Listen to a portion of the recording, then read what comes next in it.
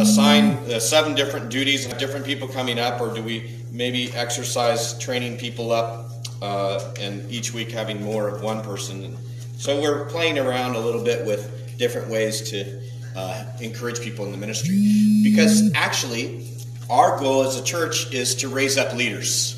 It may be an interesting concept for some of you. You might think, well, there's a leader and there's people that do things, and I can just be a person that goes to church. But here at Acorn, our vision is to help everybody grow in the Lord and be able to raise up and do great things for Him, and not just leave you in the pew. Because our life as Christians is probably only 3 or 4% in the pew.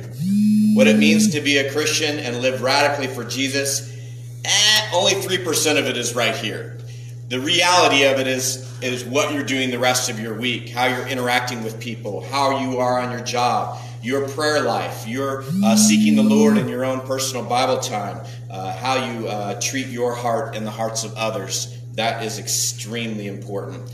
Although we are very grateful for your attendance here on Sundays, this is more of a time to just get a charge, to meet with the Lord, to break bread and drink of the table with one another, and to be encouraged by, we're all on the same team together, and then to go back out and do the Great Commission again.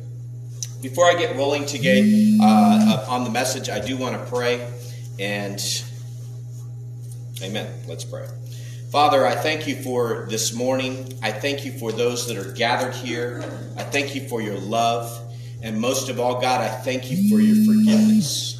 God, we are unworthy servants. We are unworthy of the grace that you have poured out on us. None of us at the end of the day could think that we did enough righteous acts to earn your salvation.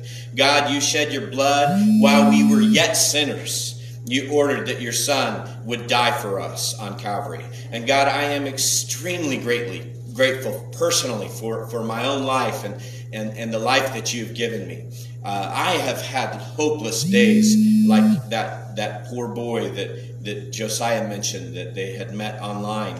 And God, I've had difficult days where I've done wrong. God, I've done things in my life in which I don't have any thing but regret, embarrassment to reflect on. And yet, Father, through all the darkness and through all the mistakes, you have given me grace. And you have extended that grace to everyone that will come and drink of the waters. And God, I pray that this morning as we look at forgiveness and we think about it, that some of us will yearn even to have a deeper relationship with you.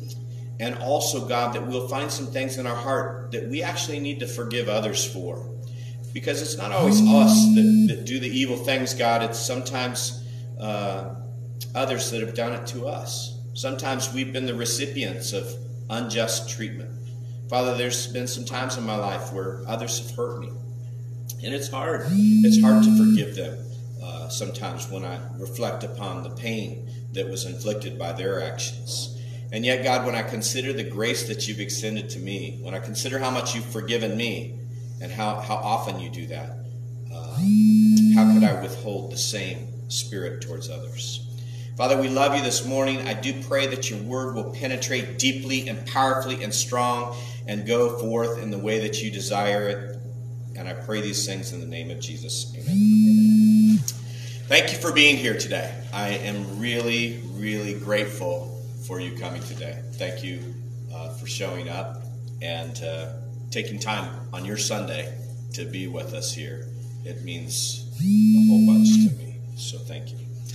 So we're going to look at a text that Josiah read, and I'm going to read it again, but it says, Then Peter came to Jesus and asked, this is Matthew chapter 18 and verse 21, Then Peter came to Jesus and asked, Lord, how many times shall I forgive my brother when he sins against me? Up to 7 times? Jesus answered, I tell you, not 7 times, but 70 times 7, or 77 times, some translations will say. Regardless, we know that the point being said is that the limit that Peter had put wasn't the limit that the Lord had put. The Lord threw out a number there that was extravagant. It was large. It was enough to know that he wasn't putting a limit on forgiveness. And that's really hard to think about when you chew on it, especially if you've been injured. by somebody. You know, if I have to forgive this person, okay, God, I can forgive them, but does that mean that I have to have a relationship in the way it was before? Do things have to return to normal? Does forgiveness mean that it has to be just like it was?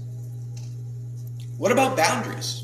I'm a little tired of getting stepped on, God. Does forgiveness mean I'm just a doormat now? I just let him do that? Do I just let him keep on doing the same thing to me over? What does forgiveness mean for me? Is it just a heart issue? Or does it involve my actions too? Does it mean I have to trust them? Because I don't trust them anymore. I mean, they've done this to me over and over and over and over again, God. How can I trust them? I mean, if I trust them, they'll just do it again.